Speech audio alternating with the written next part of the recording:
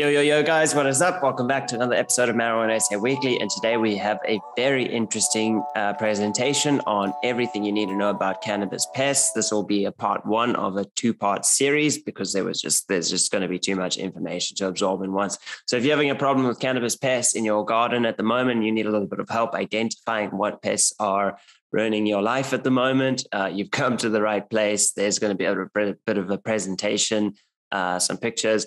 But you're just going to have to, unfortunately, wait till next week for the episode on a little bit more details on how to cure them and just some sort of additional techniques like foliar spray techniques and things like that. So you've come to the right place for all tips cannabis growing. Make sure to like and subscribe. And we are looking forward to today's episode. Dean, you found us a cracker of a presentation today. Yeah, this is going to be good. And like, this brings me back to just sort of a memory of like when I used to marine fish tank, and like when you show someone your tank and they don't know anything about tanking, they kind of look at it and they're like, okay, that's pretty cool. But when you understand something, you start to identify things and you see deeper. And it's the same in the cannabis garden. You might not even know that you have pests right now because you don't know how to identify them. So once you know how to identify them, you might see problems in your garden, and then in the future it will just make you a better grower to be able to identify telltale signs as to what's happening in your cannabis garden. So I think this is going to be a really, really powerful episode, and yeah, I can't wait. We're going to be learning a lot, I would imagine, as well. All right, cool. Yeah, so let's talk IPM, insect, how to identify them, and see which one are the most common one we can find in the cannabis. So yeah, before we start, I think the most important thing in being proactive with your pest management is using your eyes, is actually scouting and looking at your plant, observing them, because that's what's going to indicate you what insect you may have and therefore what you want to do to treat it.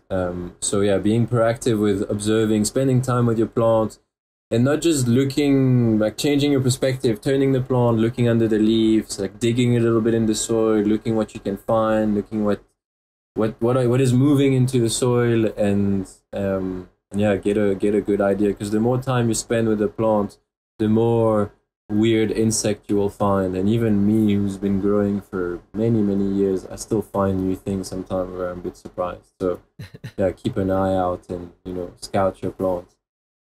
But yeah, let's start with some of the most common pests we can find. So spider mites, yeah, something very common. So they are like it says, spiders. So if you go and count their legs, you will find 8 legs, compared to other insects that would have 6, other arthropods. So spider mites, they're very small. You can see on the picture they're tiny, round body with about 8 legs. They're usually red. The body is usually red or slightly creamy with 2 spots on the back, the 2-spotted spider mite. And yeah, those guys will eat your leaf and they'll create visual damage that you can clearly see quite easily if you look at your plant. They like to hang below the leaf surface, or under the leaf, sorry, not below the leaf surface, under the leaf. And they especially like warm conditions. So if your tent or the outdoor if it's warm conditions, they'll multiply a lot faster. So that's one indication. And you can see on the picture, on the left hand side, there is a picture of a leaf, and you can see the damage it creates is very conspicuous spots, like round little spots, whitish spots. And you can see on the right-hand side, there's a comparison of 2 pictures. They look quite different because they're damages from 2 different insects. But you can see on the left-hand side, it's spider mites, those tiny dots. Thrips. And on the right, it's thrips. Yeah, exactly. You see, it's not as even, and it's silvery, and it's more, it's not really dots, it's more uneven shapes. Yeah, but yeah, so that's what you'll see. Yeah. I always feel the thrips look a bit snotty, nearly kind of on the leaf, you know, compared to the spider mites where you can see it's very sort of dotted. So I always ask clients to say, does it look like a bit snotty on top of the leaf? You know? yeah, exactly. Yeah, and they leave larger excrement, like they leave black spots, which is their defecation, a bit larger than spider mites as well. So you'll see that with a bit of black spots here and there.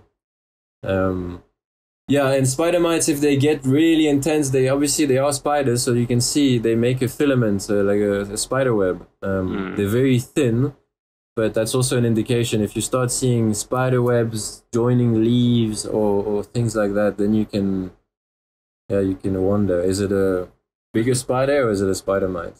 Yeah. So yeah, that's how you'll find them, and they multiply very fast.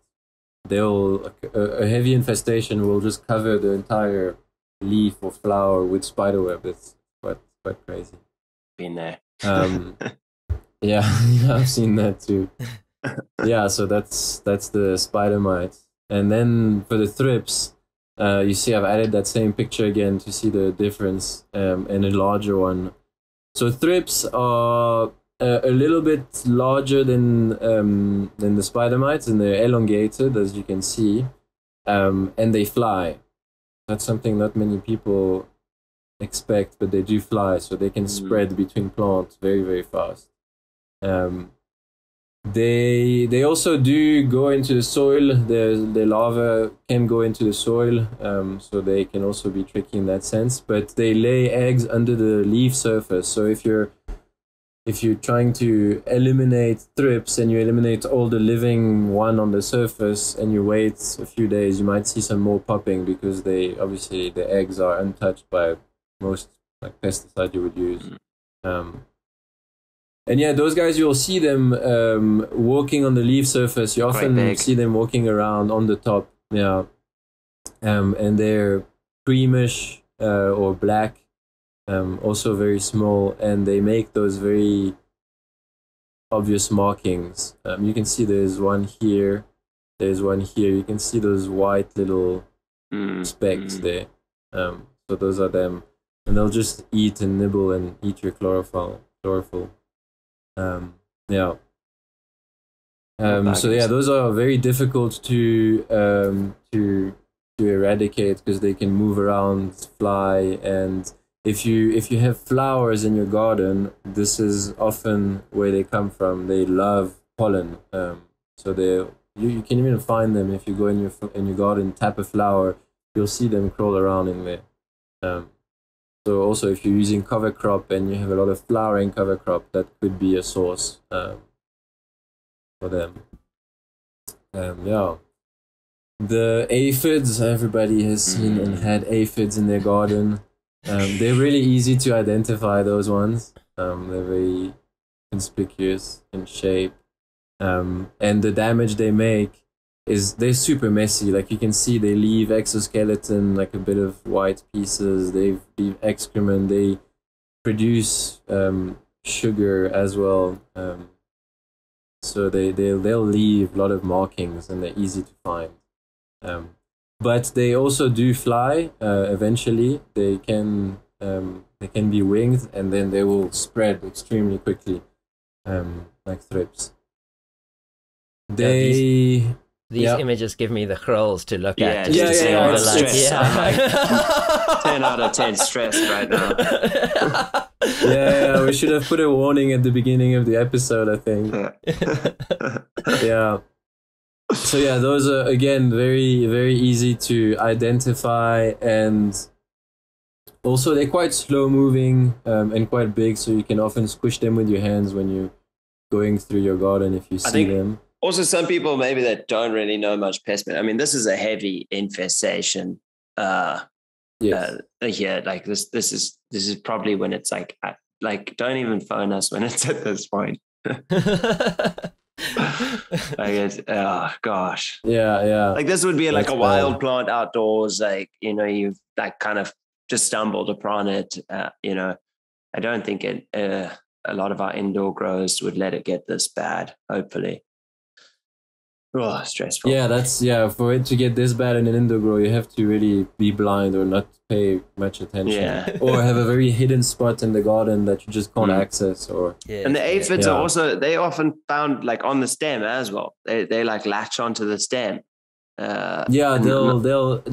They basically suck the sap, so you'll find them on the around the veins, trying to bite into the veins and suck whatever they can. And due to their damage, because it's so obvious and messy, that will often introduce more pathogen like your mildews and your bud rot because of that sugary soup substance they create and leave behind. So yeah, the infestation has consequences if it's left unchecked. It will attract more pests and pathogens.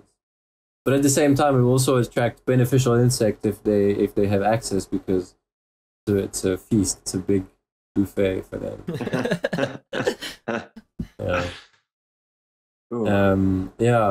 They suck the sap. So, and as you can see, the large number will definitely hurt your plant. A few thrips here and there is not a massive issue, but aphids, they're often in large numbers and in one specific area, and they will decimate your plant and suck all its energy out. So you'll lose a lot of potential yield.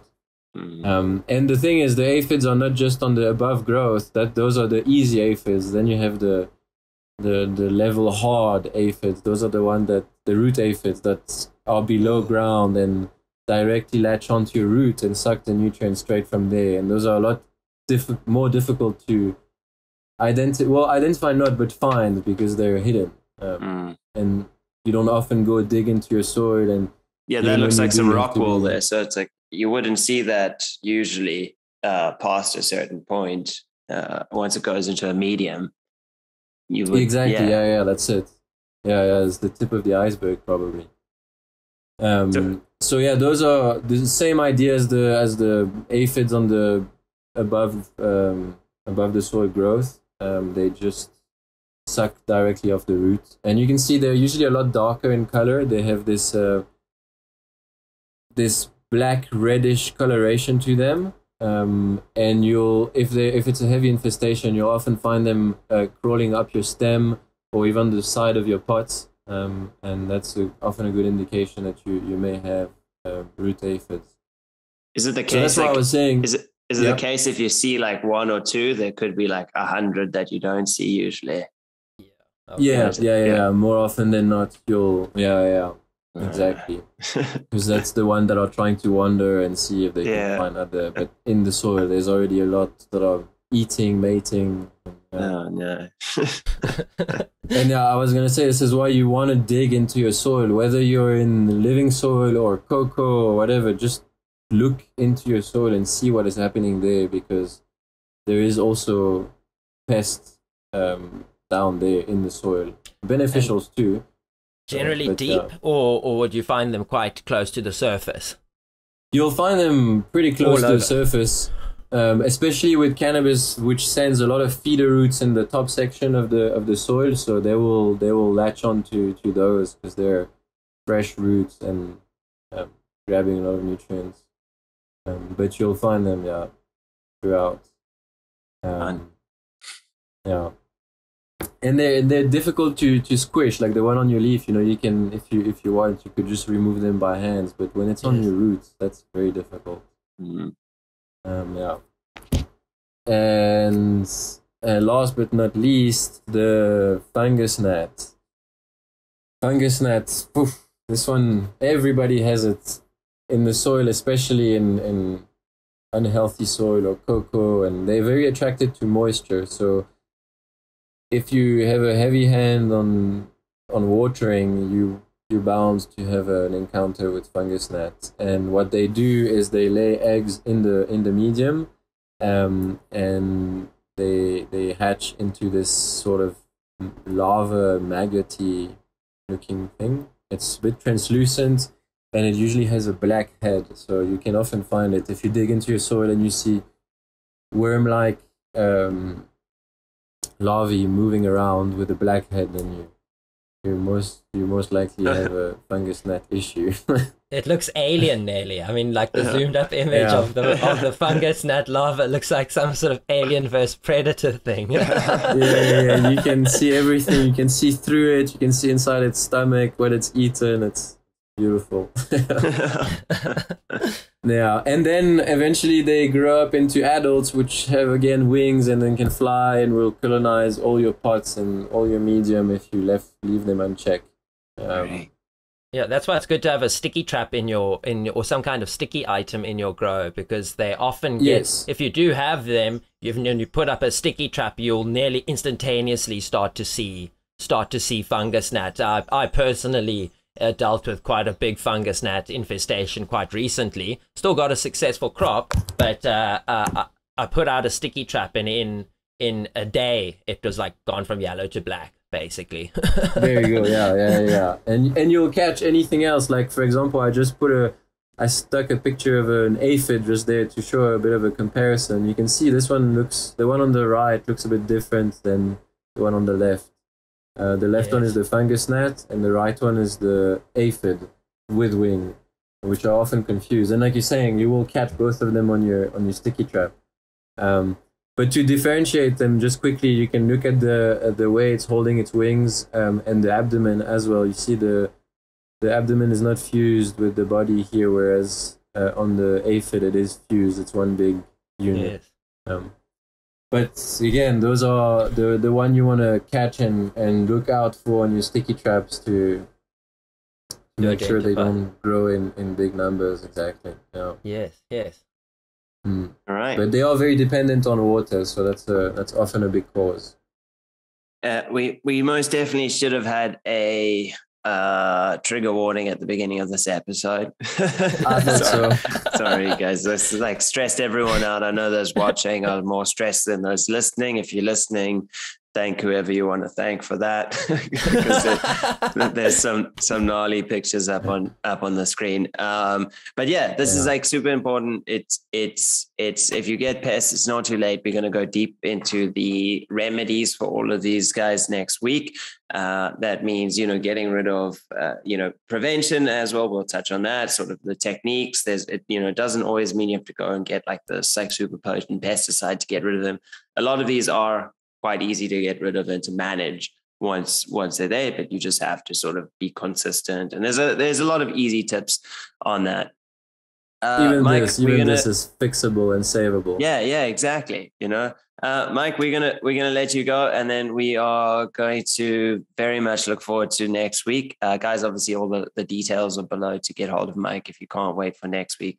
He has an amazing line of products that are sort of aimed at these kind of things and much more. So you can also check out his website below. But yeah, thanks so much, Mike. We'll see you next week. Thanks, Mike. For sure. Have a good one. Cheers.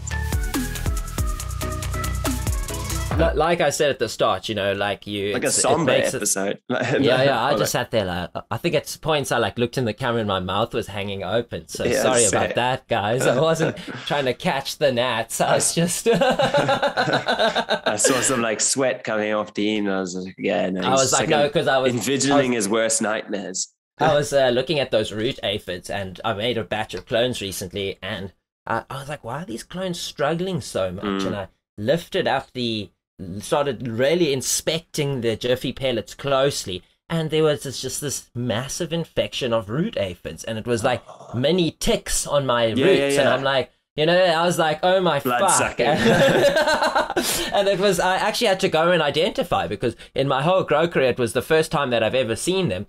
But I don't think it would have been the first time I've identified, because I'm not often digging around in the soil inspecting for pests, even as a relatively experienced grower. So yeah, there's always new things. I mean, even Mike, who's got even more knowledge about the beneficials, still figuring out the some new guys. So yeah, the identification is highly important, and I think I think this is one of the best episodes we've done in a while, to be honest. No, it's important. And Mike did all the work. It's important, and we need to touch on these things, because it's it's a very difficult thing, but it's there is a set view, and just learn those. And then it's like sort of knowing your nutrient imbalances identifying like sort of different, the way the leaves look and like sort of what nutrient insufficiencies they've got, deficiencies they've got on it, and etc. Anyway, guys, we're way over time. Thank you everyone for your time today, and for listening and sharing with your friends. Obviously YouTube doesn't give us a cent, so any support on the Grow Store is welcome, and sharing this to your friends, it helps us grow as a channel and helps us keep doing these things and bringing you more content. And as always, till next time, peace.